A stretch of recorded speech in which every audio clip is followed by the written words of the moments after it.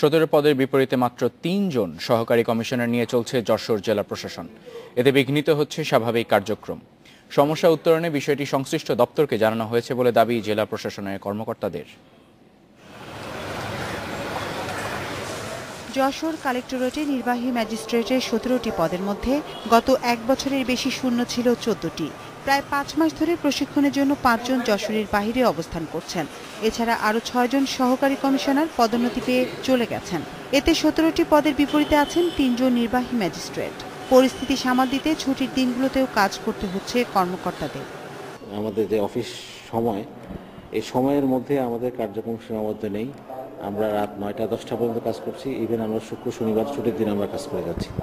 দেশের সবচেয়ে বড় স্থলবন্দর, বিমানবন্দর এবং বিভিন্ন সরকারি দপ্তরের আঞ্চলিক অফিস থাকায় এখানে প্রোটোকলের চাপ অনেক বেশি।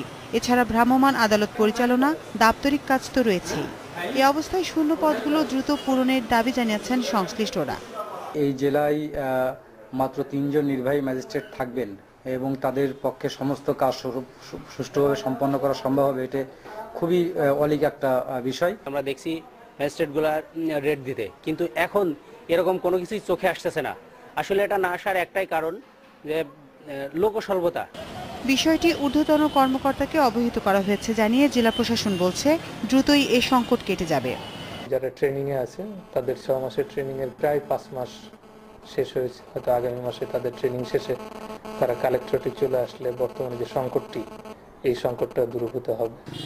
8টি উপজেলা নিয়ে গঠিত 2594.95 বর্গমাইল আয়তনের যশোর বাংলাদেশের সর্বপ্রথম জেলা হিসেবে 1786 সালে প্রতিষ্ঠিত হয়।